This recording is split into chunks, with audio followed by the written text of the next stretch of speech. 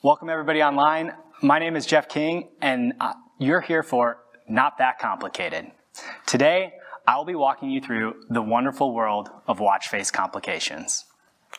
Watch faces. Garmin users love watch faces. Garmin users download a lot of watch faces, and on the ConnectIQ store, there are thousands of fantastic examples. At Garmin, we want to continue enabling our developers to make great watch faces for our users. Today, I would like to present to you the next evolution of watch faces. Garmin users love data, and Garmin users love putting data on their watch faces. By adding watch face complications, you can transform a simple timepiece into a personalized, data-rich dashboard. Over the years, as Garmin has added new metrics available to show on watch faces, this has led to expansion of APIs, modules all across the system. And as a ConnectIQ developer who's creating a watch face, your only option is to scour through the documentation to see what's new, to see where things are. If you want to access weather data, step counts, heart rates, you'll have to make multiple requests to multiple modules to get all this information. Well, today, that changes. We're introducing a new generic complications framework that will serve as a one-stop shop for all metrics throughout the entire system.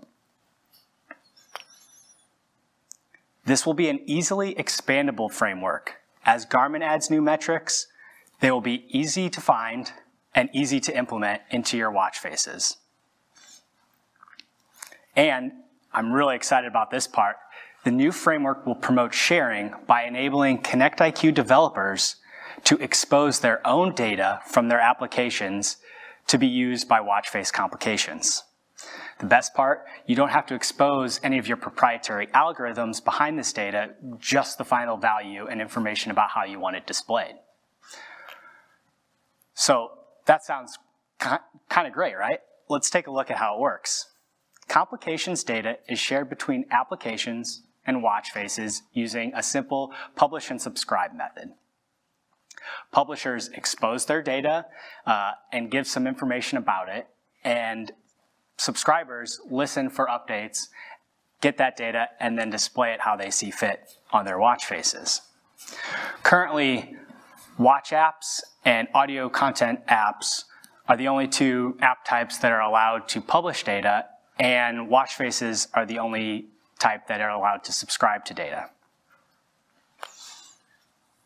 So let's take a closer look at what it takes to subscribe to data on your watch face to access all these great pieces of data. First, this is a perfect example of our one-stop shop. There will now be an iterator that you can obtain through the Complications API that allows you to iterate through every metric on the entire system, including ones exposed by other ConnectIQ developers and the dozens of great ones that Garmin has created for you. Once you have this iterator, you can look at the complications, get their IDs, inspect something about them, and decide if that's what you want to display on your app. Save this ID so that you can then register your watch face to get updates for this complication ID.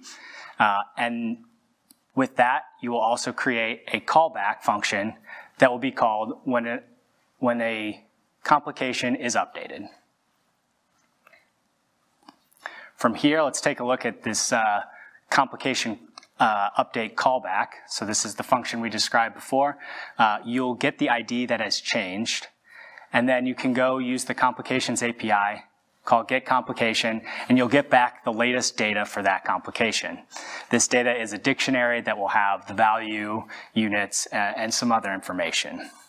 Now, you can display this directly to your watch face, or if you choose, use this metric however you see fit. So let's take another cool feature that is being introduced with the Watch Face Complications API is the ability to launch directly into an application from the watch face. So we are enabling touch-enabled products to long press on a watch face complication and launch directly into an app. This works with both native complications and ConnectIQ developer complications. So when you launch into an app, we've added the onPress function to the watch face delegate. So this is what you'll use to get a click event, detect if that event happened in a complication, and then call the exit to method to launch directly into a CIQ application. Finally, when you don't want to listen to a complication update anymore or are shutting down your app, you can unsubscribe from a single complication ID or from all complication IDs, and then disconnect your callback function by setting it to null. So now that you know how to subscribe to your watch face to complication updates, I would like to add a new subscriber to the mix. Faceit. The Faceit you know and love will now take full advantage of the complications framework. We know Garmin users do some pretty amazing things and take some pretty amazing photos. So if you want to include your pets, family, that group photo at the end of a marathon, right on your watch face, you're no longer limited to the few data points that are available today, but will be able to add any complication available to the complication framework, including the dozens of great native pieces of data that Garmin exposes, such as race predictor or heart rate, and the countless available metrics that will be added by other ConnectIQ developers. This is a great feature. We're really excited to share this with you. So that explains how to subscribe from the watch face side. Let's take a look at what it takes for a developer to expose data from their application by publishing it. Publishing a complication update works very similar to a fit contribution. Like a fit contribution, you must declare your complication in your resources folder. So let's take a look at an example of this complications XML. A single application can have up to 4 complications they expose. So we've added an ID here. So inside your app, you can identify which one you want to push an update to. This is a numerical value, the ID here. And again, you have max 4. This is a great number. Moving on, we have the access modifier. And there are 3 levels of access when you're publishing a metric. They are public, protected, and private, pretty standard. So let's go over those in a little bit more detail right now. So if you publish as public, that makes your data available, or the complication data available to all subscribers. This includes other ConnectIQ developers and the Faceit app. For Faceit, it will attempt to display your data how you intend, just displaying the value and the units with your icon. But for any other ConnectIQ developers that subscribe to your complications, they can take that data and use it how they see fit. So, for example, let's say you have an application that converts steps to % distance traveled around the equator of the Earth. Faceit will show that value, know that it's a percentage, and display that on a watch face. But another developer might say, hey, I want to subscribe to that piece of data and then apply a modifier to it and show % distance around the moon or Mars. Maybe you don't want people messing with your data like that and displaying it. You can publish as protected. This still allows Faceit, which will respect the display of your data, to access and subscribe. But only ConnectIQ apps built with your developer key will be able to access it. So you can still make your own app and access your own, you can still make your own watch face and access your own applications complications along with Faceit in the protected. For Private, maybe you don't really care to share something with FACEIT, and you only want your watch faces to consume your complication data. This is great if you have a branded watch face where you want to show a portion of your proprietary data or private user data while still having the feature to launch directly into your feature-rich app by long pressing on the screen, right on the watch face. So moving back to our complications XML here, we got some labels.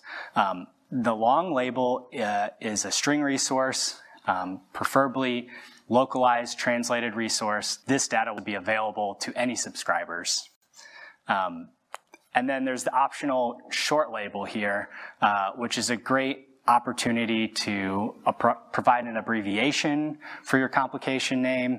As we can see on this Phoenix watch face here, around the edge, we have barometer and battery and heart rate that are abbreviated appropriately to fit in a smaller display. Next, we have the icon. This will be a drawable bitmap resource, and this will be a scaled resource that'll be both used in FACEIT on the mobile app when a user is selecting which complications they want on their watch face, and it'll be scaled for the device itself when it's displayed by a watch face. Because of this, we are requiring that this asset be an SVG vector so that it can be scaled properly.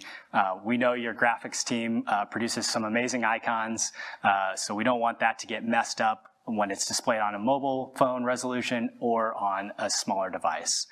So this is required to be an SVG asset. Moving on, we have the glance preview toggle. Some devices have a concept of glance folders, which allows placing multiple glances in a single folder. So if your application has multiple complications, you can indicate which one you want to show up at the top level when they're in a folder. This will be used by FACEIT when a user is selecting complications to place on their watch face when they're building it in the mobile app. This will describe your complication so they know what it is.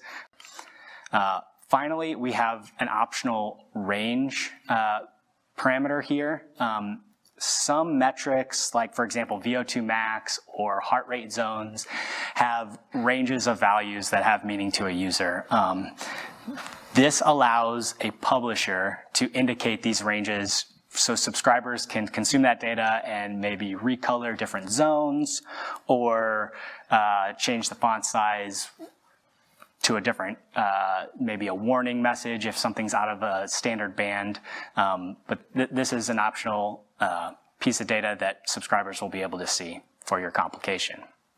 So now that we've created our complication in our resources folder, let's take a look at how to actually update it. When you want to update your complication, all you need to do is create this dictionary of data with the value, label, units, and optionally some ranges, and then call update complication with the ID of your complication and passing in the data. This code can be run from either the foreground or the background. It probably makes sense to have a temporal event firing periodically to get the newest value, calculate the newest value, and then publish that to the complications framework. Taking a look at the actual data values here, for value, this can be a string, number, it can be a null value if you have no most recent value there to show. The label, we've discussed that, how it's going to be displayed. The short label is really helpful if a watch face actually wants to display a label instead of just the icon. And then the units, which I'll go into a little bit more detail here. This units piece of data indicates your intended units. So we have provided an enum in the API that has a few default values for these pieces of data here. So a percent will be obviously a percent. Speed, that means if you declare that you are passing speed, this will be in meters per second. This allows FACEIT or other applications, other watch faces to know that the data coming in is in meters per second and potentially translate that into whatever setting the user has on their watch. Distance, meters, and so on. If you don't want to declare one of those predefined ones, you can declare any custom string as your units. Faceit will display that as is, and any watch faces will know what you intended that unit to be. So, should be not that complicated, right? We've taken a look at what it takes to subscribe, what it takes to publish. In summary, we really hope that you enjoy this great generic one-stop shop for all these great metrics across the entire system. As Garmin innovates and adds new capabilities to devices and adds new metrics, they will be easily findable using the complications iterator and hopefully easily implementable into your watch faces. We're really, really excited about the shareability of this feature, and we hope that our developers come up with some great metrics and publish them to the complications framework so that we can add those to our watch faces and really customize an important piece of our everyday wear. Thank you all for attending. My name is Jeff. We hope you like, publish, and subscribe.